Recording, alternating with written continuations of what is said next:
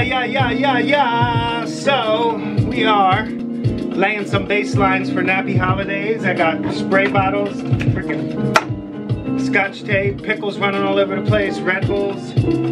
So here we are. I made this awesome beat. It's got like a harmonic minor tone throughout the whole thing. And I chopped up a piano, which the sample sounds like this. So I kind of just matched it with the bass. Pickle, stop it. Pickle stops barking when he sees water, which is awesome. All right, so because he's teasing the other dog right now. So I just like took the themes of this sample, played it on the bass. I came up with an awesome bass line. Ready?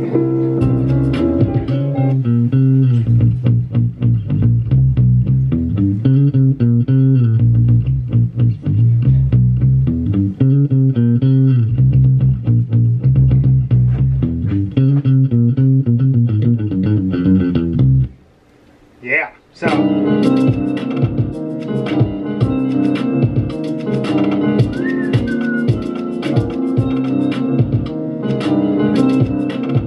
now I'm torn. I might keep it simple and lock it in with the kick, which would be super simple, because this is where the verse would be. Or I could go complex again and come up with a cool pattern, but I don't know. I think maybe locking it with the kick with some slides. So what I mean by locking it with the kick is like every time the kick drum hits, I'm playing the bass. So.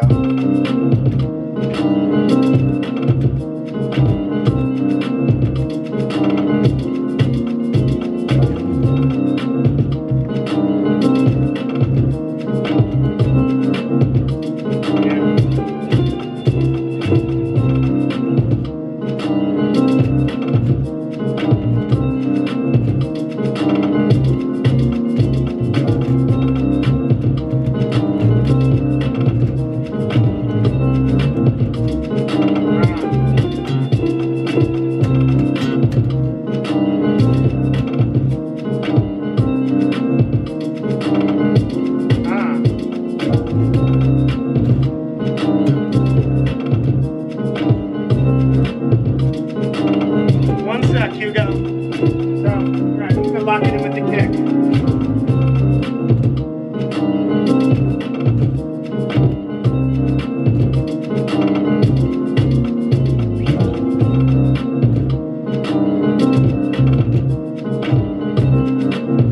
Close. Alright. Just gotta feel it more. Stay in that pocket. Boom.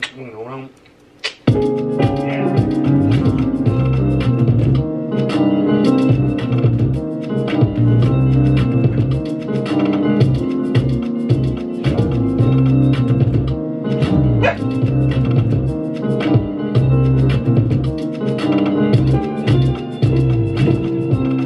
Simple, baby.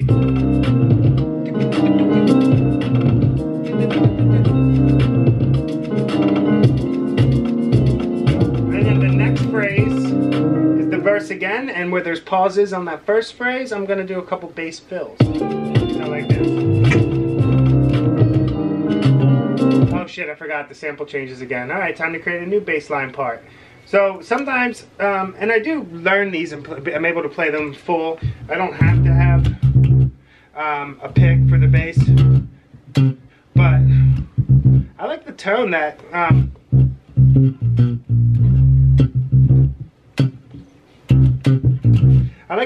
a pick gets. Of course, I'm a sole professional bass player. I'm a professional, I don't know, you know, but someone whose primary instrument is the bass, you can get any tone with the bass without a pick. But sometimes just a nice pick,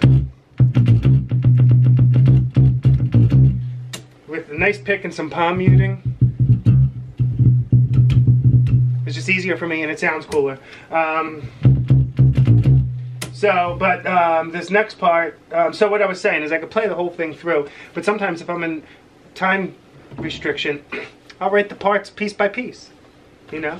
And if I really need to prove something at the end, I'll play the whole thing straight live through. So next part, anyway, there's lots of options.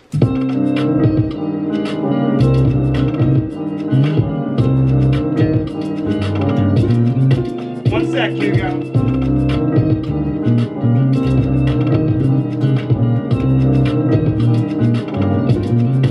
Alright, ready?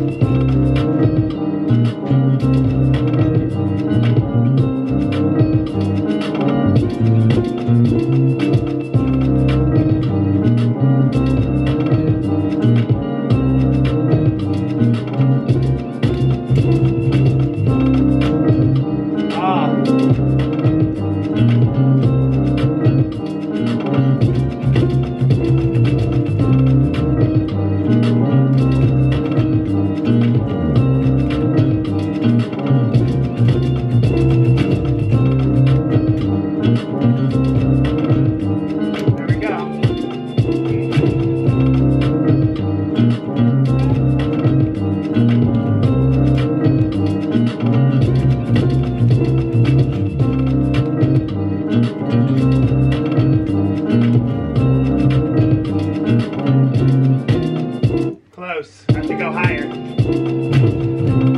That ain't it. Alright, here we go. Motherfucker, motherfucker!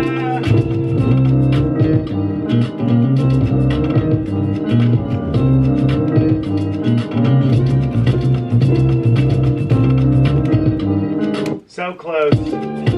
Alright, here we go. I want to really accentuate that high note.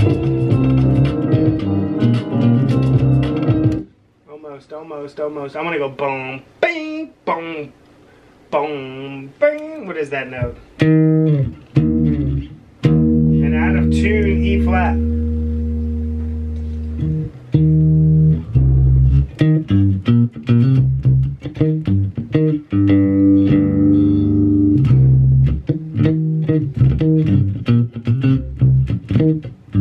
Maybe I'll do a little sweet.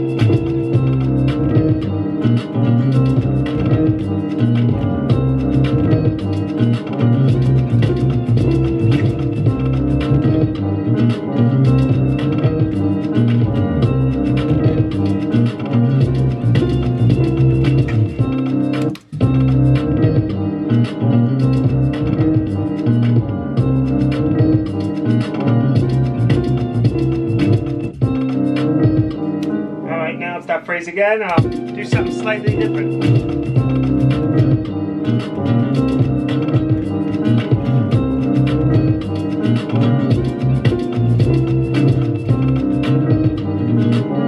Close. Come on!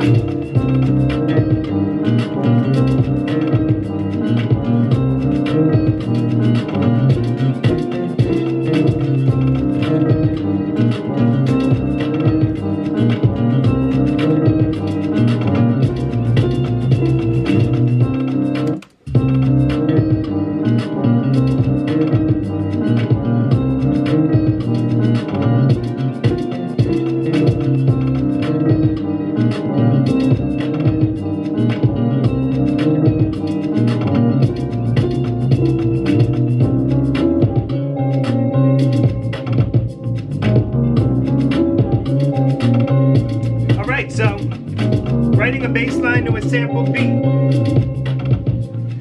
And my suggestion, find the sample you want, play around with the sample, get the loop that you create, playing different parts of the sample, or pasting them. Figure out whether you know the theory behind it, or just that your finger is the right note. Figure out the key that the song is in. And listen to the sample and let the sample guide you for your melodies and your live instruments that you choose to use. So once again, find the sample, play with the sample, chop the sample up and have fun with it until you get your loop. Then play around and find the right note on your instruments, and if you know theory, then what key it's in. And then let the sample guide you into recording the right additives with live instruments. This bass is totally guided by the listening to the low frequencies of this piano sample. Because now when I take this piano out, it's all my instruments. So sounds better. Shit. Oh God. So that's when you know you're doing good. You mute that sample, you don't even freaking need it. Oh, yeah. Man, I'm feeling this now, even with the sample muted. So, pay attention to the frequencies, the treble and the bass when you're doing samples. You chopped it up so it's not what the musician played. So that's your interpretation, right? That's your melody you made with these given notes of the sample. Then replace them with your own instruments, and it's your own idea. So, that's one way to go about adding live instruments to sample beats. I did the same with the guitar. I basically followed the created melody with the chopped up sample out of order. Pickle's gotta poop. And now there's no sample in this and it's even hotter. So yeah, that's it. If you play live instruments, don't hate on samples. If you only sample, don't hate on live instruments. And just because you sample, it doesn't mean that there has to be a live instrument.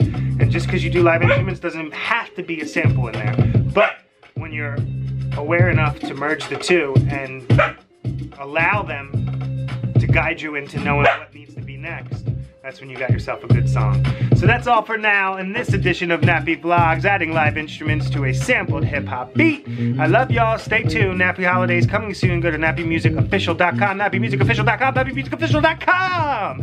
Nappy Music everywhere on social media, and hit that subscribe button. Nappy Music videos on YouTube. Bye.